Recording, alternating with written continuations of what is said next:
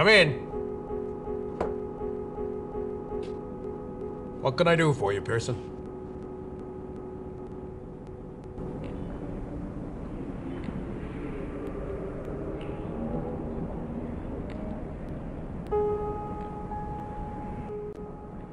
There was some ruckus with that Von Hess fella. Yeah. Funny how he just happened to get caught back there like that, huh? Yeah, it was funny that way. I got a little something for you. I don't know why I pocketed this, but I did. I got mad when Ness handed that crowd over to Winslow, so I kept it. This'll probably do you more good than it will me. I don't know what it is, but I saw the crowd drop it. He seemed plenty upset when he couldn't find it. Thanks, Detective. This might be a big help.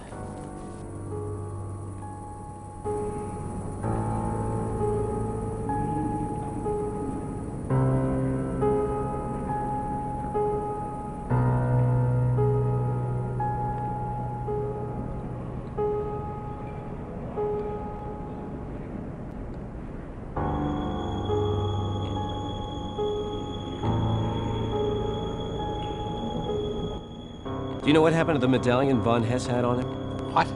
The medallion. It was shaped like an iron cross. He had it with him at the party. Sorry, kid, I don't know anything about that. But if he had it with him at the party, the FBI should have found it when they tossed him.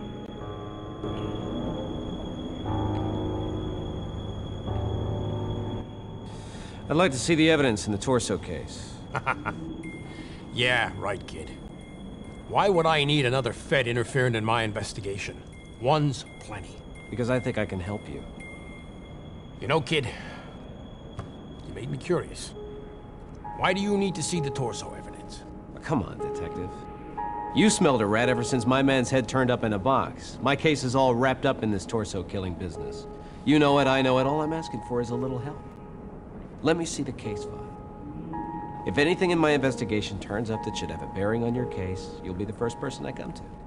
Or, if you prefer, I can go straight to Winslow. You know, I'm beginning to like you, Pearson. You'd have made a good cop. Who knows? Maybe you can help me. Nothing like getting a fresh pair of eyes on it anyways. Here you go. Knock yourself out.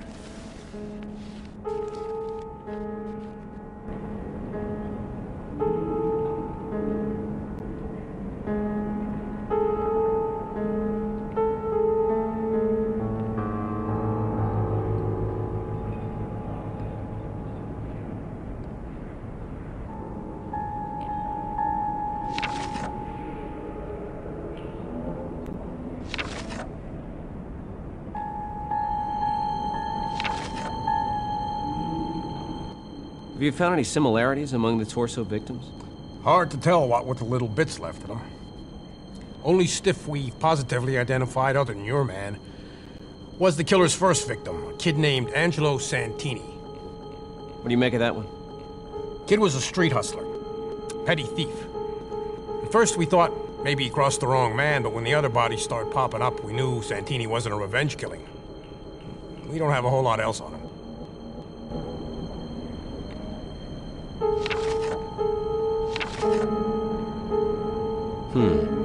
I wonder if this Santini's home bears checking into.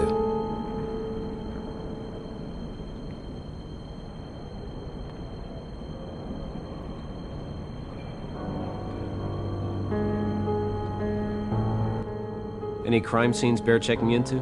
Funny you should mention that, because there was one place I was just thinking about checking again. We found a few bodies around the pond just off of Kingsbury Run. Sewers all run into it. We thought he might be using them, but there are miles and miles of them. You might want to try checking them yourself.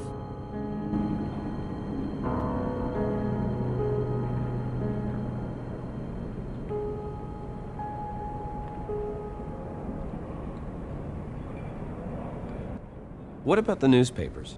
Damned if I know, kid. It's the strangest thing. The bodies came wrapped in them. Now, we thought he might be leaving behind a clue for us, but we haven't been able to figure out a pattern. Papers came from all sorts of different times, different places. Nothing sticks out. Maybe you can figure out a connection. I'll do my best.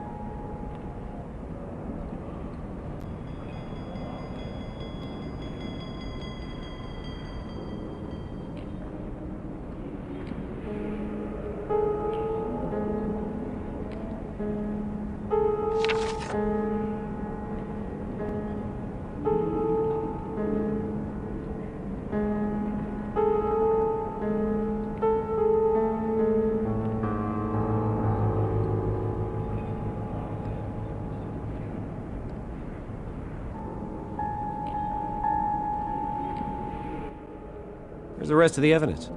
What do you mean? It's all there. Well, unless the killer changed his methods just for Louis Fisher, the rest of him should have been found wrapped up as neat as a butcher's steak. Oh, nothing slips by you, does it, Hotshot? Thing is, that's all I've got. Winslow's been stalling with the evidence from Louis' murder for weeks. Says his boys have it in the lab. Now, if I was the cynical type, I'd say he was withholding evidence so I couldn't find the killer. I'd say he was trying to hog the credit for himself, while we working stiffs do all the work. But that'd just be if I was cynical.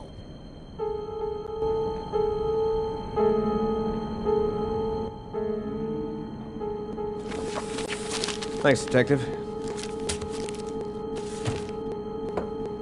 Anything for you, kid.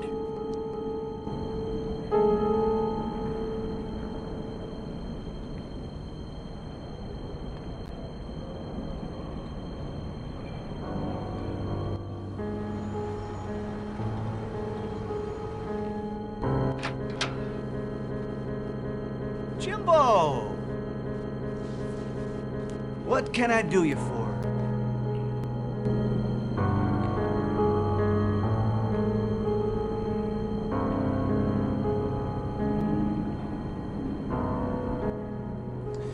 I'd like to see the evidence in the torso case. Jimbo, that's hardly your jurisdiction. True, but I believe there's a connection between my case and your killer. That doesn't seem very likely. How do you figure? Well, there's the Louis Fisher murder. Louis Fisher worked at many different places and made quite a few enemies. It doesn't surprise me that the torso killer was one of them.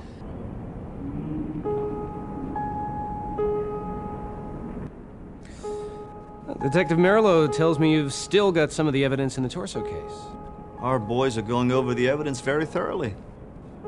We've had a late start on this case. Merillo's been working on it far longer than us, and he's gotten nowhere. Now that we've been called in, we intend to do the job right. If there's one thing in this world I can't abide, it's incompetence. Oh, so it's not because Detective Merillo has a leg up on you like he says. I'm gonna be the man to catch this killer.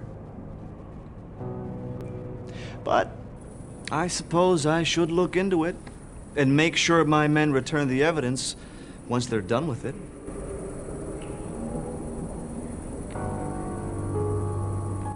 What happened to Von Hess? We're questioning him right now. I imagine he'll be sent back to Germany shortly. Did he spill anything? Said he had every right to be at that party. Won't say what he wanted in that back room, though.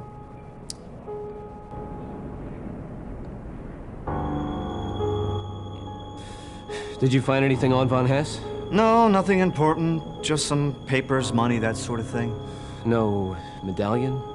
Well, yes, now that you mention it, he did have some sort of cross on him.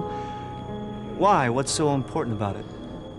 I think that medallion plays a part in my investigation. I'm not sure what just yet, but I'd like to get my hands on it. Oh, no, that's not too likely. Now, he may have had his hand caught in the cookie jar, but he's still an important diplomat. Now, we just can't pass around his personal belongings now, can we, sport? He stole that medallion. Do you have any proof of that? No. Then I'm afraid there's nothing I can do.